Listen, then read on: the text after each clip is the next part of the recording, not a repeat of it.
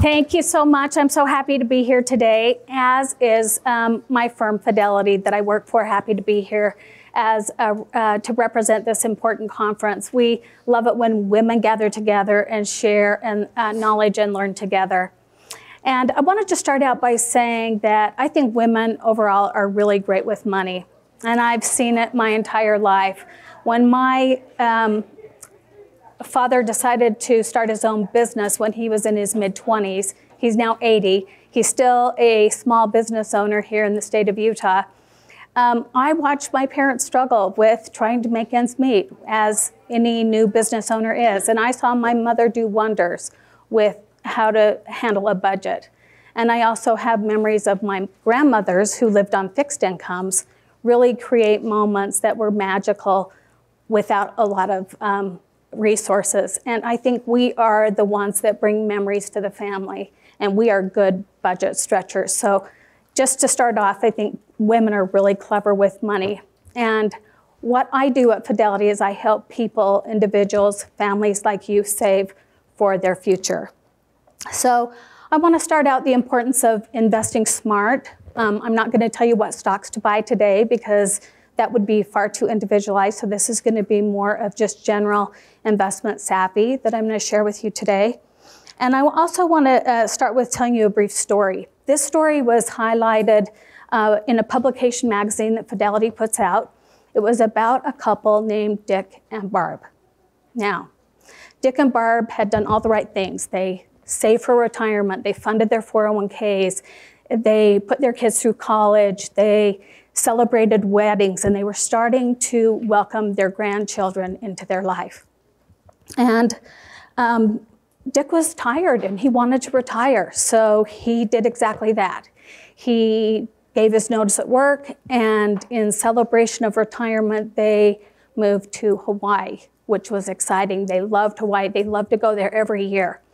And so they put a for sale sign in front of their home. They sold their home. They found a beautiful piece of property in Texas or in Hawaii, and they built their dream home. They went into architecture, built a great home, and they were living the dream. The only problem with that dream is they got lonely living in Hawaii with no family. So they're booking it back to the States, going to all the important events of their family. And then in addition to that, they wanted their kids to have part of the enjoyment of being in Hawaii. So they were flying their kids, grandkids over for visits. And then a catastrophe happened with the market. We had a financial crisis that many of us know all far too well. And Dick became alarmed and made an appointment with our firm. And we did an assessment. How much are you spending? How much do you have? And then we ran the analytics and we said, this does not look good. Your plan fails. And so owning their story, which is what we're going to talk about, why we want to get started now, how we help our clients get organized, building your plan, and then owning your future. So this couple decided to own their future. They put a for sale sign in front of their home in Hawaii. They moved back to the States. They moved in Texas where their grandkids were. And they went from a situation where their plan failed to a situation where their plan actually started surviving and thriving. They were not allocated correctly. So we're going to talk about the importance of being allocated correctly.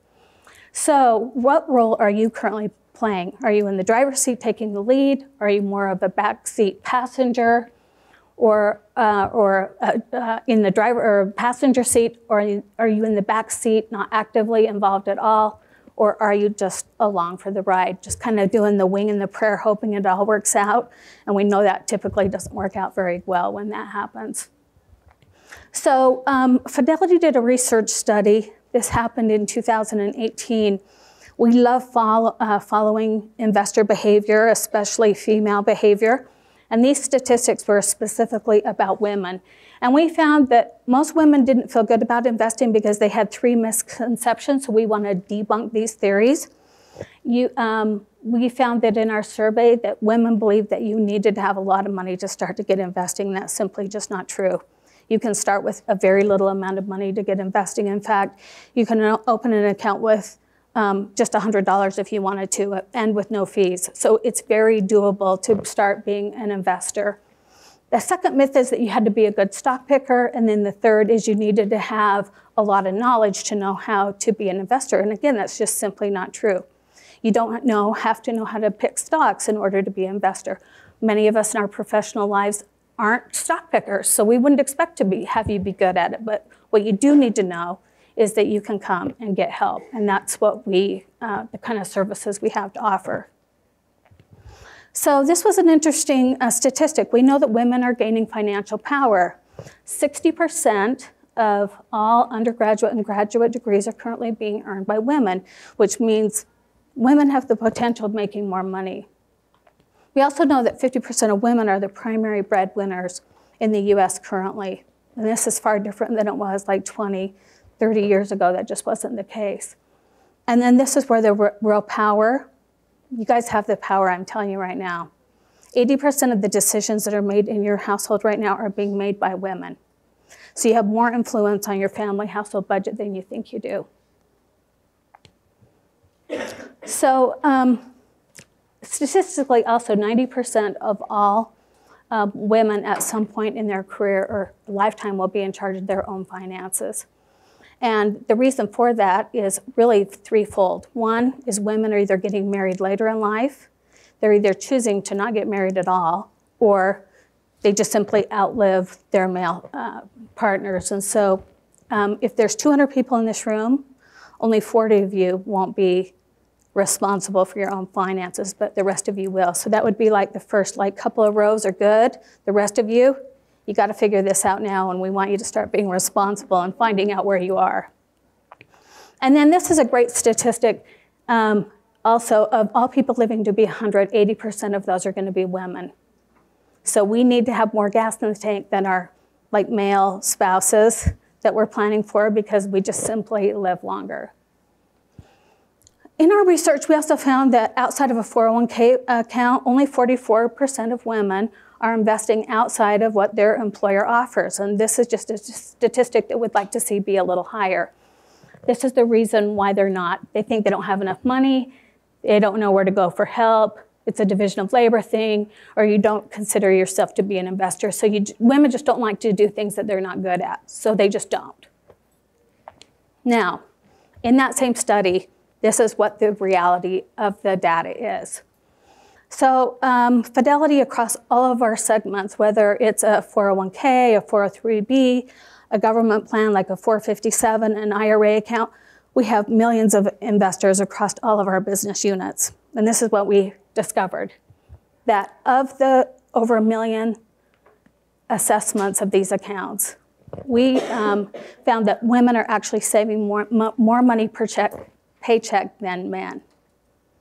And even if they make the same amount of money, they're still saving more than men. We also found out that over the past 5 years, women are actually better investors. Their return, if a man and a woman put their money in the market at the exact same time, women actually outperform men. And there's 2 reasons for that.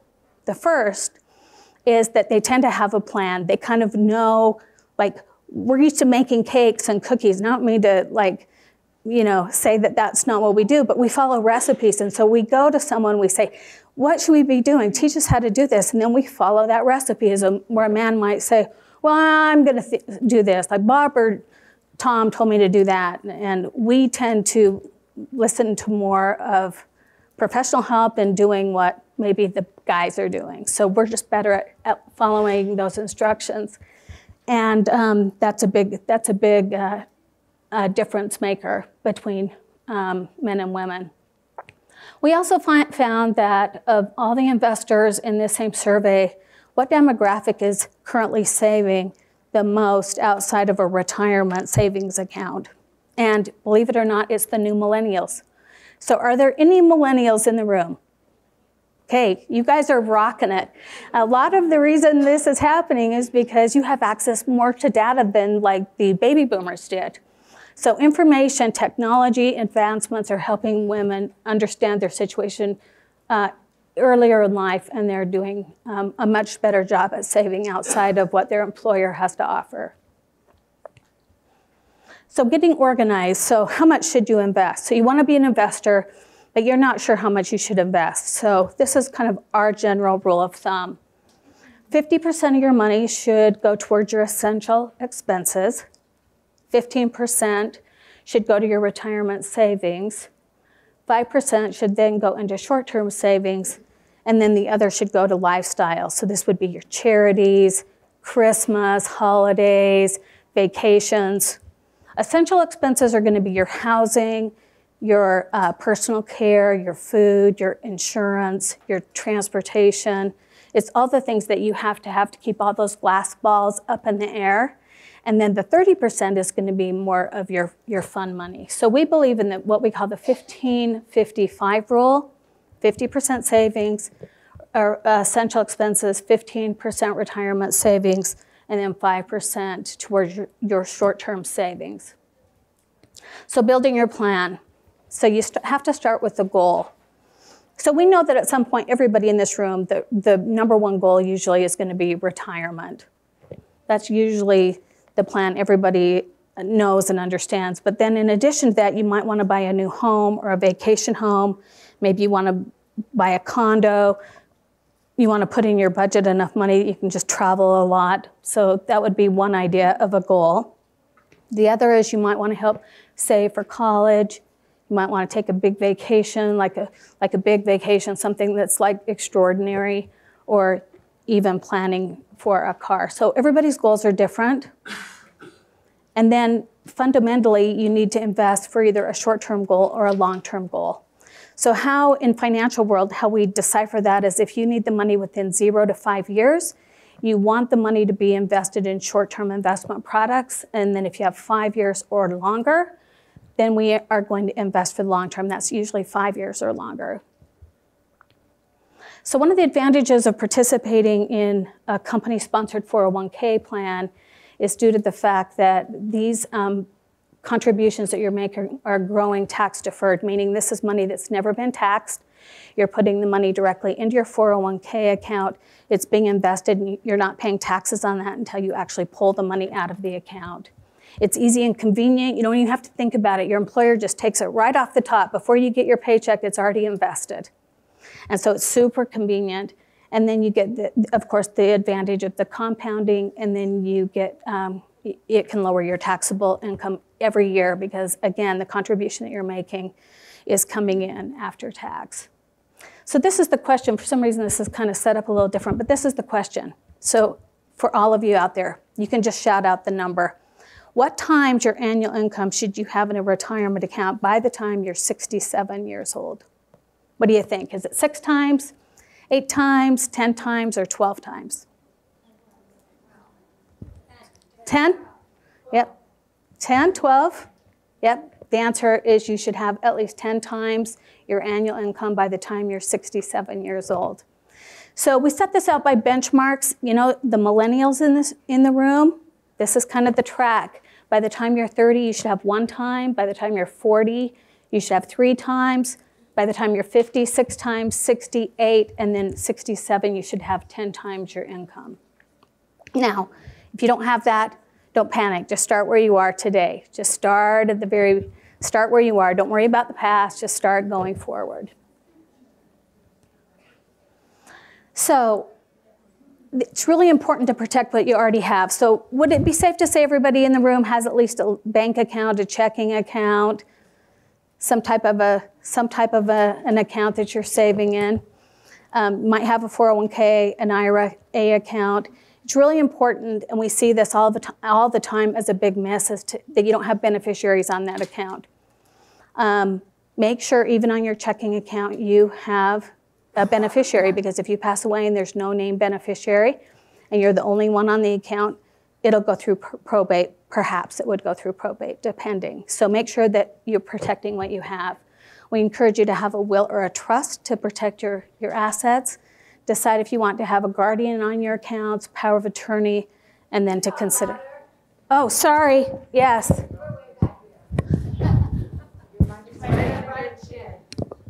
Oh, they moved it up. Okay. Better? Okay. Maybe I'll just unclip this.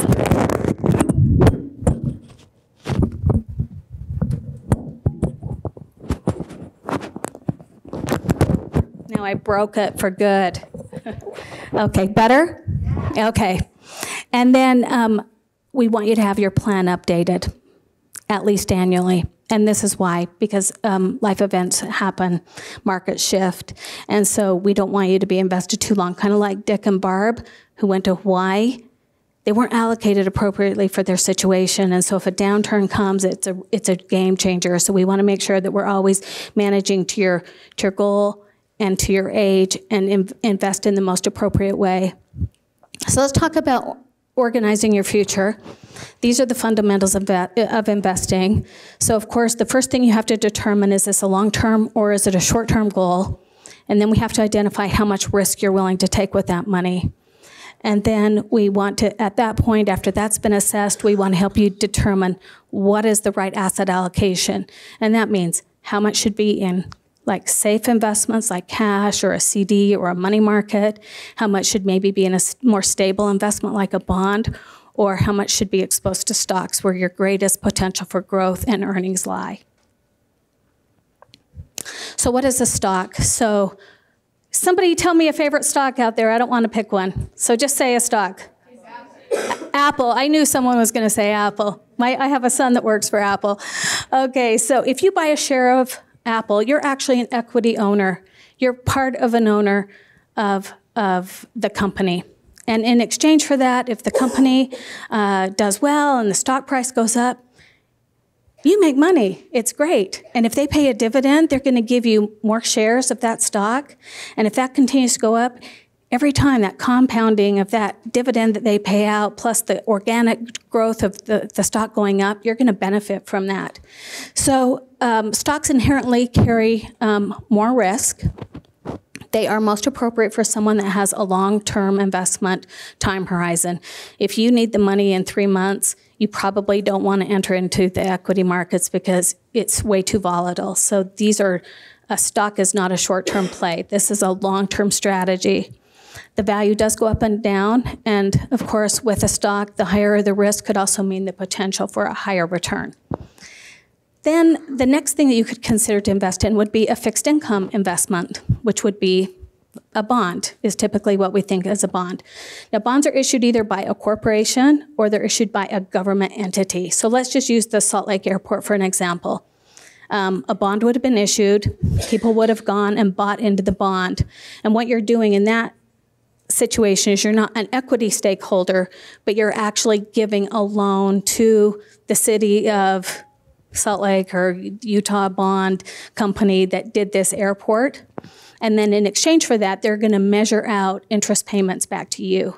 At the end of the term of the bond, let's say it's a 10-year bond, whatever you put in, let's say you put in $10,000, you get your $10,000 back, but all along the way, you would have been earning interest income. And so they tend to be more of a moderate type of an investment. They tend to not go up and down in value as fast as stocks. And they tend to stable out an investment portfolio. And then third, a short-term investment would be like your money markets, your treasury bills, your CDs, your stable value investments. And in exchange for that, of course, low risk, so the potential for gain is, of course, smaller.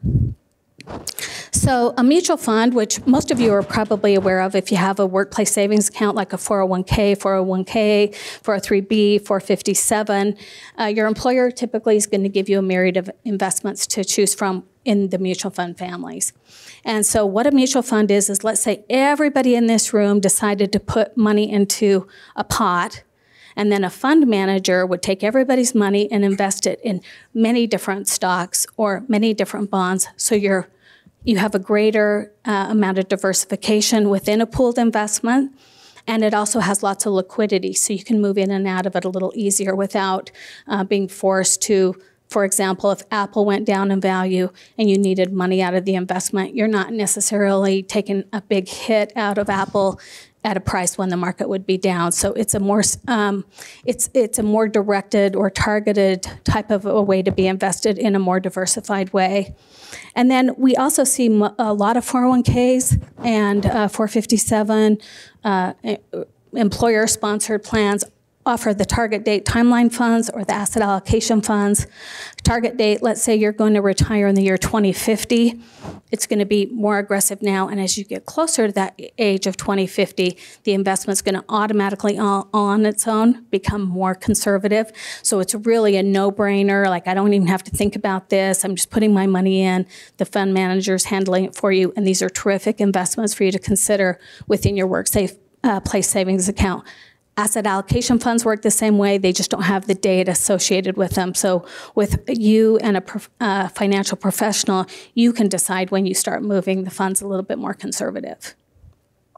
Now, in 1969, if someone gave you a gift of $100 and you just put the money in a straight money market account, which would be the purple line on the bottom, you can see that in 50 years you would have approximately, after adjusted for inflation, you'd have about $1,000 in the account. If you invested in bonds, you'd have around $3,200, and in stocks, you'd have more like $10,000 in the account. But look at the volatility. The purple line with the stocks, definitely you can see you have to be able to take on the ups and downs of the market. And if you're invested for the long term, who cares? You don't need the money right away, so you just invest it for the long term. We believe that you should have a little bit of all of this in your investment structure. Now, this is where the real power comes along. So back to the beginning of why do this now, why start now, is the power of the compounding. So if you put in $5,500 a year into an investment account, and that's all you did, in 10 years with compounding, your initial investment of $5,000 which you put in yourself out of your pocket, would grow, and you'd have a return of 32%. And then as you go, you can see that by age 40, you'd have a significant amount of money in the account, over $1 million, by just putting in $5,500 for 50 years. This is the dynamics of compounding, which is so extraordinary. And then, of course, the asset allocation mix. So we'll start on the left-hand side, aggressive growth investments. These are for people that are in it for the long term. They don't need the money in the long term. This is a long-term strategy, and you have to have a high amount of tolerance for risk with the market. You have to understand that you're going to see the volatility. Then someone for growth. Maybe they still want participation in the market, but they don't want to be super aggressive. So then we would have a growth strategy. Again, this is an investment that is still for the long term. You want to still have at least 7 years or longer for this type of a strategy. And then a balanced allocation is going to be someone probably more like needing the money within 6 years, or even maybe a little longer. This is a really appropriate strategy for many investors who are even retired. You need to keep your money invested in the market so that you can keep up with inflation.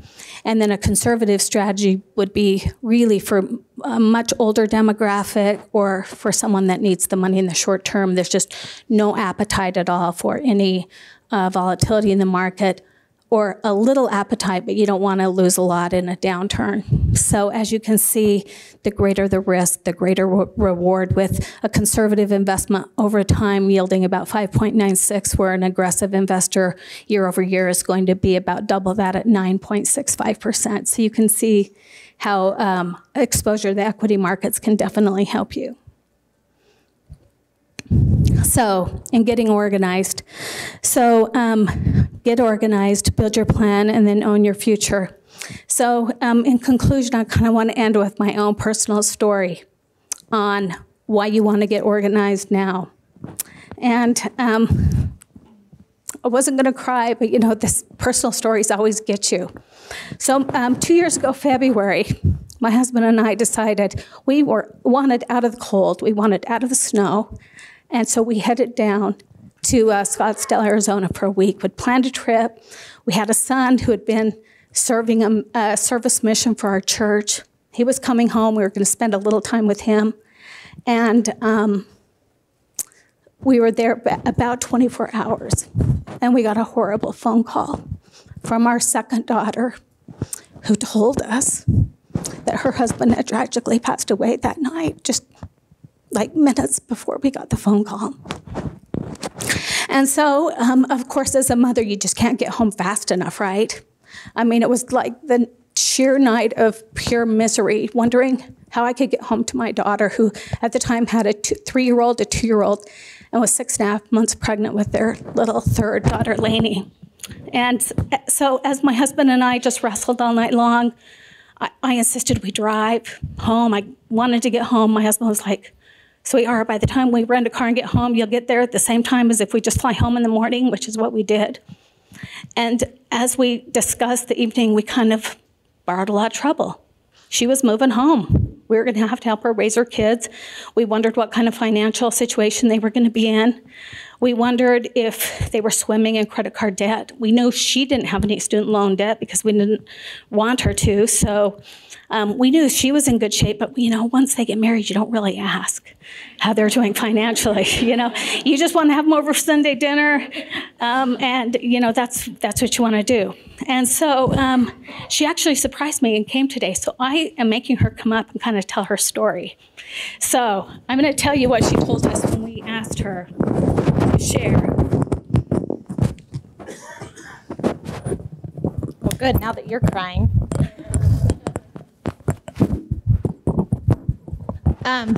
So hello. I'm Michelle, Sandra's daughter. She had originally kind of asked me to just jot down some of my thoughts on this, and then I shared them with her, and she was going to kind of use the bits and pieces she wanted. But so this is kind of a surprise to stand up here when she asked me to do this. So I'll do my best to kind of go through my thoughts on this. But ironically enough, it's funny that I'm the child of hers that's standing up here to talk about how to have financial success. Because one of her favorite stories to share of me is usually the story of how not to be financially successful. When I was a sophomore in college, she loves to tell this story. She had called to check on me at the end of a semester.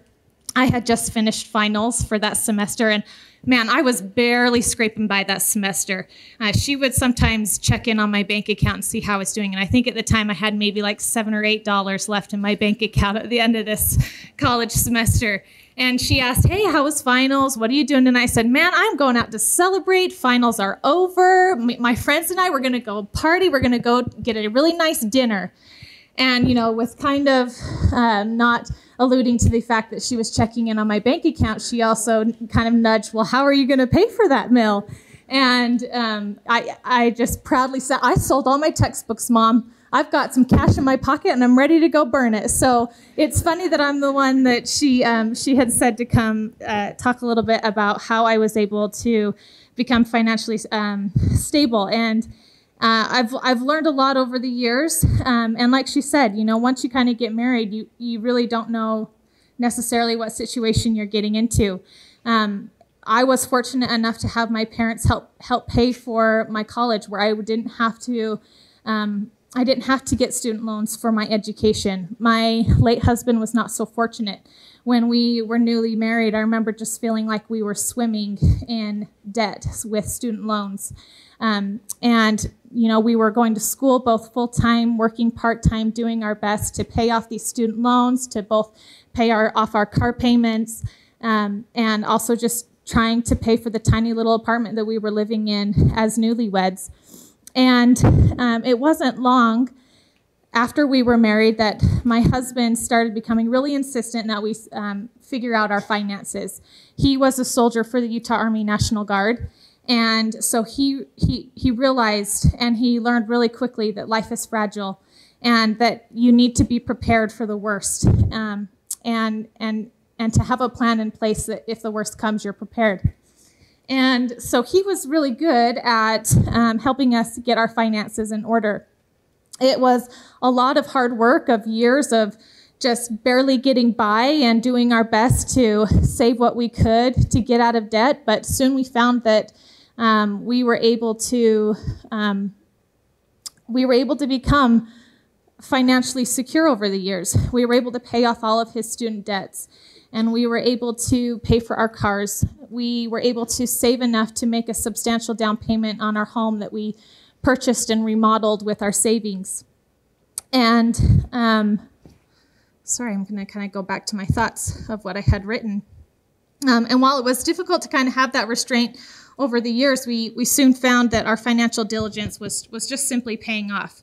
We weren't wealthy by any means, but you know, it never seems like you have enough money, I guess. But we worked hard from an early age and from early on in our marriage to find a financial plan that would work for us and that allowed us to look for and have the future that we wanted. But honestly, it wasn't until after Mark passed away that I really started to understand the importance of having a financial plan in place. Because when a loved one dies, the very last thing you want to be worried about or thinking about is where you are financially. But of course, I found myself thinking that over and over and asking myself the question, would I have enough to sustain the life that we had worked so hard to build together? And in the days and in the weeks that followed Mark's passing, I was able to just breathe a huge sigh of relief, because as I started to gather and assess my financial situation, I realized that we had done exactly what we should have done to prepare for this moment. We had sufficient life insurance on my husband, and I had enough in savings to get me through those first initial rainy days. And I knew that if I needed to, I had the training and the knowledge and the experience that would be necessary to go back to work and provide for my family if I needed to. Now, while I don't, you know, trust me, one of us dying was not what we had in mind when we came up with our financial plan. But how grateful I am that we were diligent in becoming financially stable, because it's allowed me to continue to stay at home with my children and raise them in the way that we had envisioned together. And it's granted me just one less thing to have to worry about. It's allowed me to not have to worry about how we were going to pay for things in the midst of heartache and rebuilding and just moving forward. It's given my children the hope for a brighter future. And with the help of my mom, who knows so much, and also my portfolio advisor and many of the things that I've had to do as I've jumped into that driver's seat and I've had to train myself and learn and become familiar with all of these different aspects of financial strength, I've just realized how important it is to know what your plan is, to create that plan, and to, as your life adjusts and as your life changes, to change those goals and change your plan with it. Because I can also promise you, and I'm sure my mom can attest to this, that selling textbooks at the last minute is not a financial plan that will get you by. So, Okay, give her a little hand for me.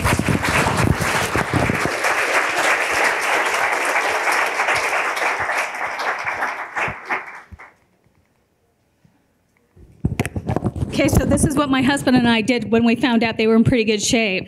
It made us very happy. So it's strange to think, but my biggest happy money moment is knowing that people like my daughter and people like you that we get a chance to help are in good shape financially. And so this is the takeaway that I want to give you today is do not safe harbor this information, because the ones that need it the most don't have access to the data, or they don't think or believe that they have enough money that they can get started. Take this data, go home and share it with your daughters, share it with your sisters, tell your sister-in-laws, share it with your sons, share it with everybody you know. Say, you should have 10 times your income by the time you're 67 years old. And then, we go to book club, and I'm not saying start an investment club, but I am saying, we exercise together. Let's be savers together and think of ways that you can do better with starting to invest in yourself, because when you retire, unlike now, you decide you want to go get a new loan, buy a new car, and Gail Miller would love that if you did. There's a loan for that. But what you can't get a loan for is to pay for your retirement. That is, the onus is on you to make that happen. And so I'm not sure how many more minutes we have. 15? Okay, so does anybody have any questions?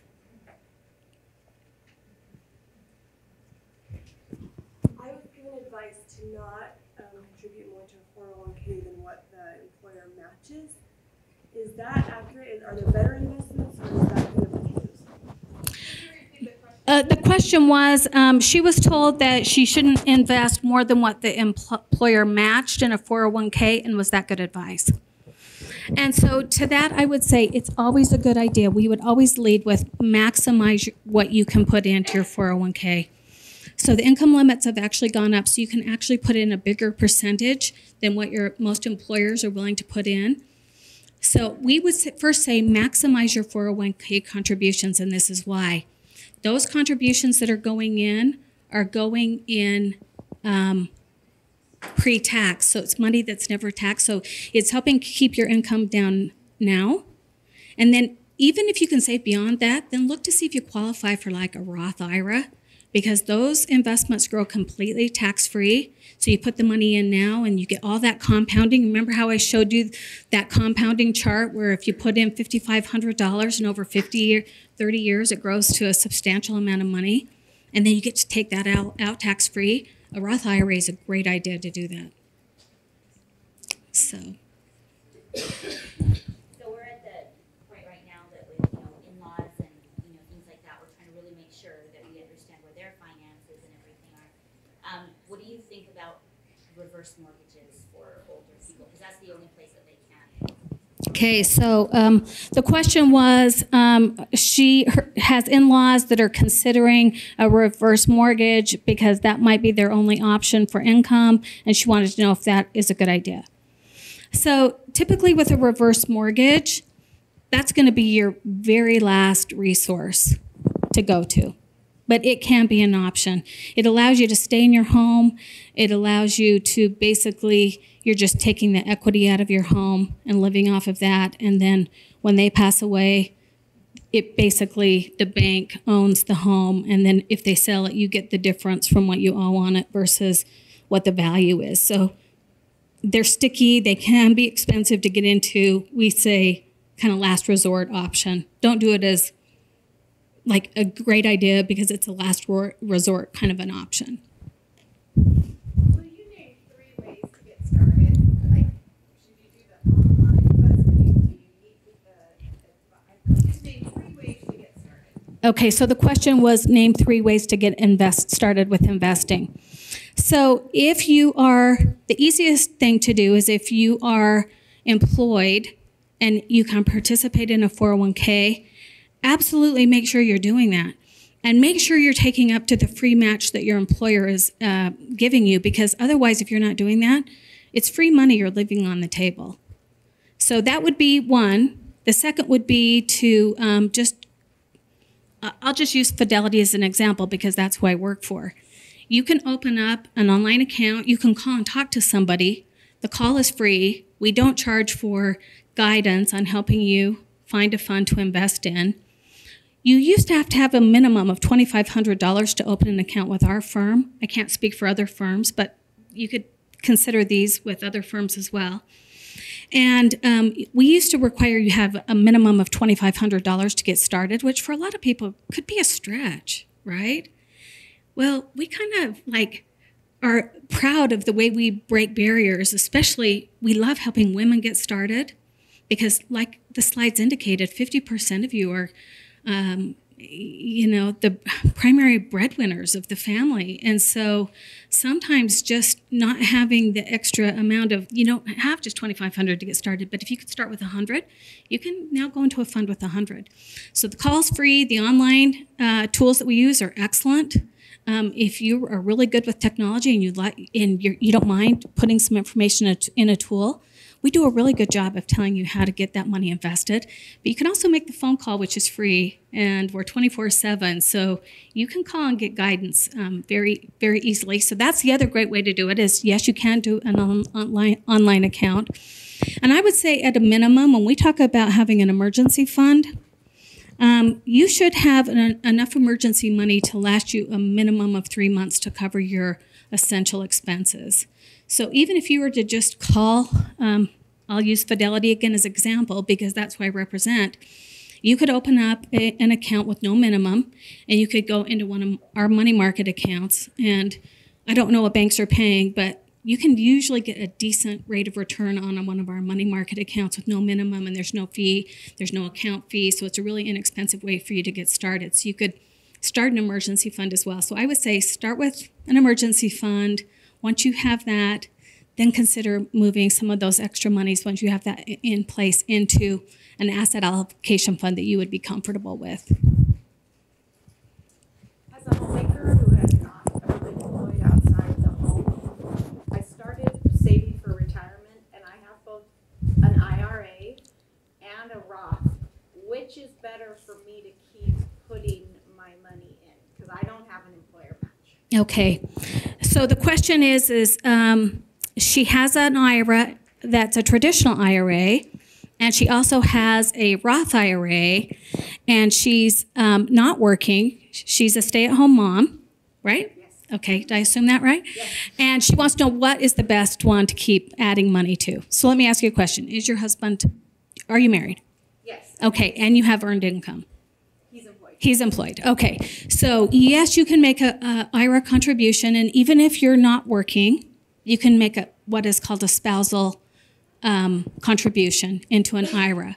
Depending on your income limit, you can do one or the other, but would have to make more. But if you qualify, the Roth IRA would be optimal because that compounding is all tax-free when you take it out. It's a great program. So if you qualify, the Roth between the two, a Roth would be the winner. Based on our income. But it's based on your income. Is it 7,200 is the max for the year for the Roth? Am I thinking that? For a Roth or a traditional, either way, you can't do both. Sometimes we get people calling in saying, I want to fund a Roth and I want to open a traditional IRA. It's one or the other. You can't do both. This year, the contribution limit is $6,000, and you can do a catch-up contribution too if you're 50 or older by an extra $1,000. That doesn't include rollover money, like if you rolled over from something else. Right. Okay, so this adorable lady just asked if she rolled her money from one qualified account into another. So this would just be like you're not working at your firm anymore or your employer and you want to roll it into an IRA. That is not considered a contribution. So you can contribute in addition to rolling your money over. Regarding the second class question and rolling the traditional money over into a Roth IRA, wouldn't it be beneficial maybe for her to do that now to pay the taxes based on maybe the income level now, and then allow that money to grow in the Roth long term? Well, it depends on the account value, so we would be very careful on that because when you do a conversion, so the question was for those that didn't hear, can you take money from a traditional investment like a 401k or a traditional IRA and then convert that into a Roth IRA so that then the future compounding happens tax-free? And we would say it depends because let's just say, for example, she's still working and let's say she had $1 million in a 401k account and she converted the whole thing, she'd have to pay income tax on that, which would be like so expensive. It would move her into the top tier tax bracket. So we may say we need to evaluate and work with your tax advisor to help you decide whether or not that's a good idea. Kind of along similar lines, so I heard a retirement account with Empowerment left that company and now my account is through Fidelity. I've heard there are benefits and drawbacks to merging those two 401ks together. What advice? Okay, so the question was she has an account at Fidelity and then she has a 401k account through an old employer, and there might be some benefits of keeping some money in a 401k versus rolling it into a traditional IRA. So this would be the benefit of keeping it in the 401k. When I get asked this question, some of the advantages would be it's protected from creditors if it's in a 401k. So remember when O.J. Simpson whole thing happened and there was a civil lawsuit against him? The Brown and the Goldman family didn't have access to any of his 401k money because it was protected. That's probably one of the biggest advantages.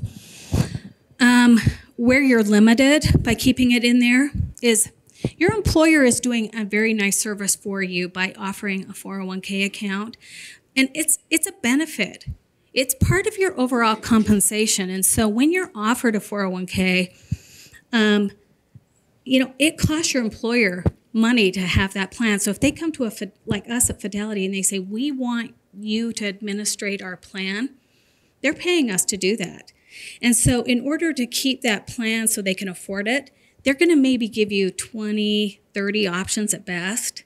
Once you roll it out and into an IRA, so let's say you're not now worried about creditors anymore, which most people aren't, but in case, it opens up the window for you to do more. Like you can do a CD, you can buy a mutual fund, you could buy individual stocks, is where you're really handcuffed in the 401k to only offer probably 30 mutual funds that your company is going to allow. So I hope that answers your question. Okay, we have a few more minutes. Any other questions? What do you think about real estate versus investing? Okay, so the question is, how do you feel about investing in real estate versus the traditional way? So, believe it or not, you can buy mutual funds and you can buy what are called real estate investment trust products in a brokerage account. I know that's not your question, but you can own real estate. When I had the tiers up, like you can invest in stocks, you can invest in bonds, and then you can invest in like short-term products like CDs or money markets. There are at-a-benchmark investments that you can also invest in, like real estate or gold or precious metals or currencies. There are other things that are what we would consider to be an at-a-benchmark investment. But we think it's great. We think it's important to have you could do both. So a lot of people have maybe a rental income, they own a rental income. So they've got a little rental income coming in, to help supplement income. So we think it's fine. We think it's okay to have both. So I totally do the investing world, and I'm looking to invest in kind of like you're saying, short-term and long-term investments. And stocks are something that kind of always just gone over my head. So let's say I've heard call Fidelity, and I want to invest in some stocks. Do they take you through your stock options, or they take it out for you and just put it on your account? And how do you know what to be investing in? Okay, so the question was, she's new to the thought of being an investor, and she loves the idea of maybe being able to buy an individual stock, but she is like one of those surveyed people that says, I just don't know how to do this, so would Fidelity help me pick a stock?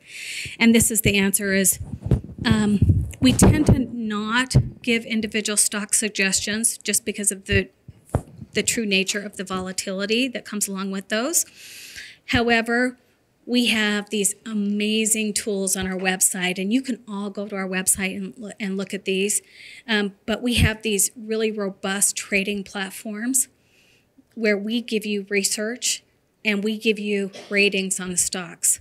So we'll let you know if the research analysts are rating that stock as a buy, or if it's a sell, or if it's just kind of a neutral, just buy it and hold it. So you'd want to call, and our brokerage department is extremely robust. Our trading platform's really inexpensive, so you can trade for $4.95 when you buy however many stocks you want, and then when you sell them, it's really inexpensive to be a stock investor if you want to go that route. But when you're starting, you should get some guidance from a professional who can help you do that, and you can get that help for free. So the idea here is you have access, and it doesn't cost you anything to get it. So I have college students. My husband and they're going on transplant, so we had to start over right now. But we have kids that are now 19, 20, 1 and 16. They want to are there classes or where do you start? Okay, so the question is, she's got young adults who she wants to have a solid foundation, and she wants to know where to get them going. And so in this situation, would want to assess their situation, and then would probably suggest, as they're brand new, just starting out, probably like a good asset allocation fund for them to start in, and that they can just gradually get that money going. And then once they get a bigger pool, then we can talk about further diversification. But an asset allocation fund is a great place to start with, like a very small start out balance. And the key here is getting going now so you have time in front of you to make this money work for you. So I think we're at a time. Oh, one last question right here. Who do we ask for if we call Fidelity? Get help. Okay, good question. So she said if she wanted help and if she were to call a Fidelity, and I'll say this is probably true across the industry, you would just call and say, I'm interested in opening an account, and then we actually have everybody that you would talk to is licensed to be able to give advice, and they're licensed to help you choose funds. So anybody should be able to help you, but as people ask you questions, they'll be able to point you in the right direction. It's not a bank account, it's an investment. It's an investment account, right? Okay. Thank you for coming. Good luck. Thank you.